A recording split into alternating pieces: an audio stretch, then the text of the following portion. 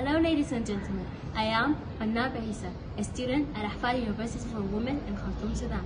We are doing a survey asking various students what does the United Nations mean to them and what kind of information do they know about it, like when did it started, what are its goals, and what do they expect more from the United Nations. Let's see what they have. What does the United Nations mean to you? The United Nations, it means a lot really because they support communities in ways that I definitely couldn't, and especially when I see how my parents might have needed that support at some time, or family members, and it really would be great to have them. What branches do you know about them? I know that they have some organizations such as UNICEF and WHO, organizations that are made to help people and stuff, and I know about that. When did it start first? I don't know, sorry. What are the goals of the United Nations?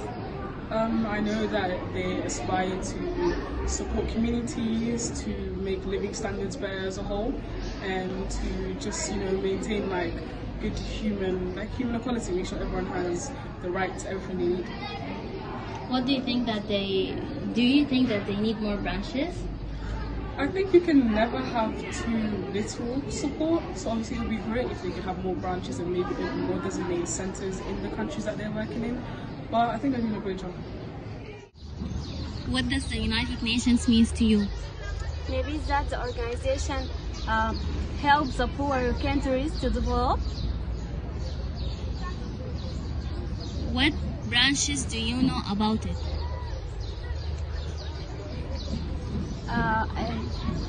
I know the FAO and WHE, maybe, and many branches. What are its goals? Help the local communities by afford funding to them. When did it start? Maybe after the Second World War. What do you expect more from it? I think nothing.